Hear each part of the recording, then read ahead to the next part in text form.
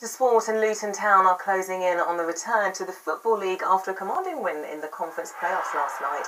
The Hatters won 3-0 in the last leg at Wrexham, the first scored by Lawless. It leaves them in a strong position to reach the final. It was a good start for us. Probably a little bit disappointed we never scored more goals. I thought we had a few more opportunities where we could have scored a few more goals and really made it hard for them. But it's a good start for us, but it's by no means over. Tonight, the Hatters won 3-0 in the last leg at Wrexham, the first scored by Lawless. It leaves them in a strong position to reach